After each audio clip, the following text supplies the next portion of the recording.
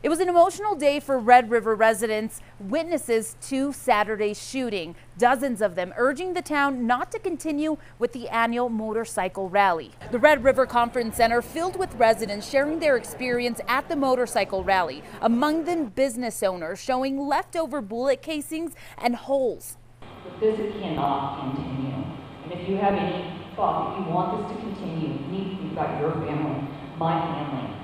What is too much? When do we stop? While not directly saying the motorcycle rally ended, the mayor and the council talked about trying to focus future events on families and veterans.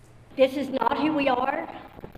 It does not represent our values as a community, and I think everyone here will agree to that. This was a planned, targeted attack by outlaw gang members. According to the mayor, an incident management plan was in place, although they say there was a 30-second response. The mayor says more could have been done. I'm the first one to say that we did fail.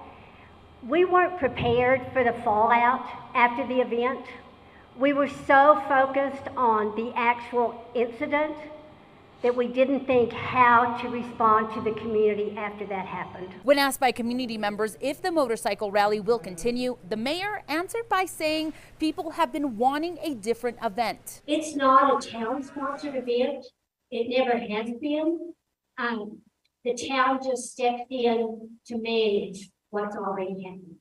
Despite the mayor saying the event is not put on by the town, it is one of the events that's promoted and posted on the Red River Economic Development and Tourism website. In Red River, Stephanie Muniz, KOAT Action 7 News. According to the mayor, there will be several other meetings to determine how to move forward and replace the motorcycle rally.